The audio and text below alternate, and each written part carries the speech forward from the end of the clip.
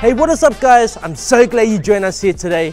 We're going to be heading into our new series, Church Kids. We're going to explore why it's important to be in church, our unique roles of being in church, and much, much more. Let's learn how to connect, build, and represent the house of God. Now you're probably wondering my hand is like this.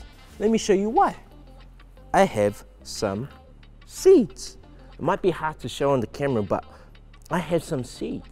See, after this message, I want to go and plant and do some gardening. So, let's check it out. You see, with these seeds in my hand, if I chuck it in the pot and just watch it, do you think it's going to grow? No. You see, the seeds, it needs soil, it needs water, and it needs time to grow.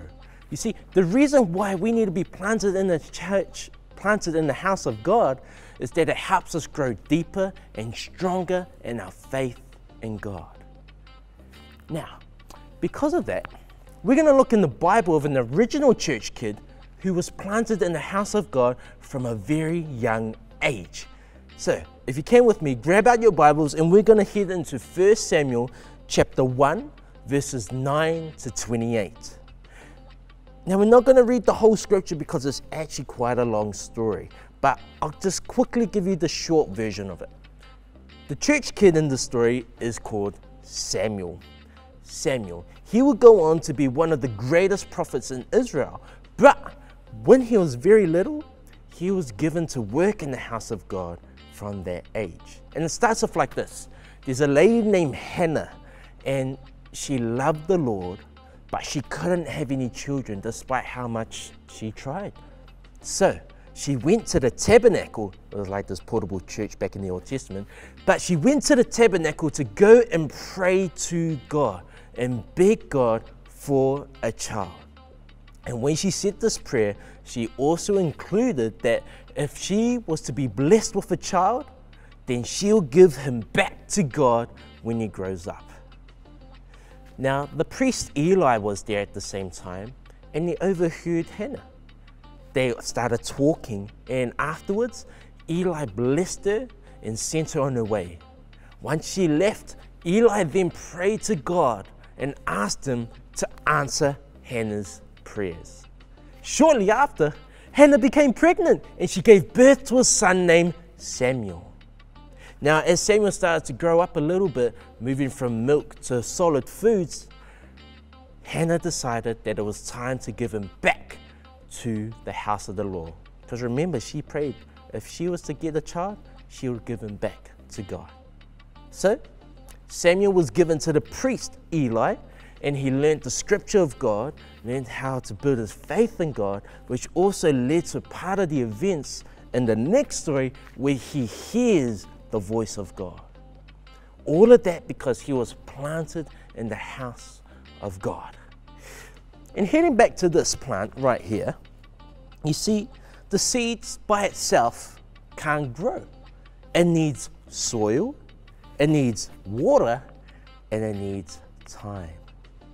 So when we are planted in the house of God, it helps us grow our faith deeper and stronger. And like plants itself, it doesn't come in an instant. You see, you don't see it just shoot up just like that, you know, not like the magic beans, but I wish it could. But anyways, it takes time. So it's gonna take time in order for us to put our roots deeper in our church, which one, helps us learn how to worship God. Number two, learns how to connect with God. Number three, learn how to share the love of God to others.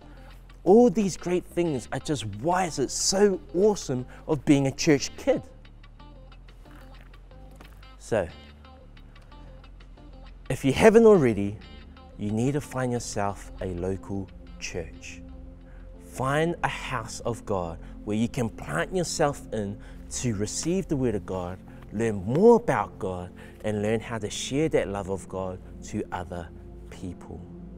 Father, I pray every child that's watching this right now, restore their love for you and for your church, Lord God.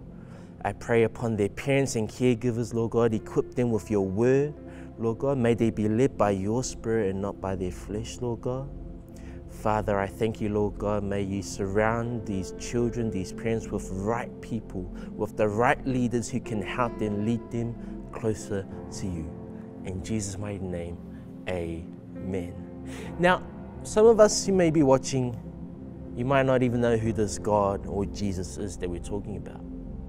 Well, God loved you so much that he sent his son Jesus to die on the cross to forgive us of our sins and to make us whole with God. How crazy is that? Because remember, sin, the things that are bad, things that miss the mark, things that upset God, that's what separated us from him. But because Jesus died on the cross, that barrier is now lifted and we can now have a relationship with God just like how Adam did back in the Garden of Eden. And if you are here watching today and you want that relationship with God, I'm going to lead us through a prayer very shortly where you can accept Jesus as your Lord and Savior.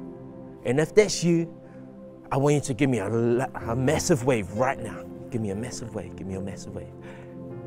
Awesome, awesome, awesome. So when we say this prayer, I'm going to say one line. I want you to repeat that line after me. You guys ready? Okay. Dear Lord Jesus, thank you for loving me and thank you for giving me life. I'm sorry for the things that I've done wrong.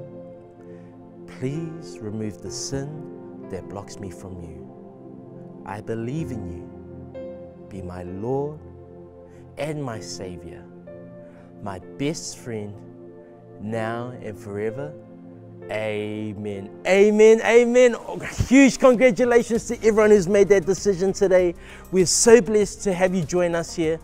Remember, if you haven't already, find yourself a local church to be planted in. If you want, head on to arisechurch.com and find the nearest location to you, or find another church to be planted in to help learn more about God, our unique calls from God, and how we can participate in this plan to save humanity. Awesome. Be blessed, guys. We'll see you later. Bye.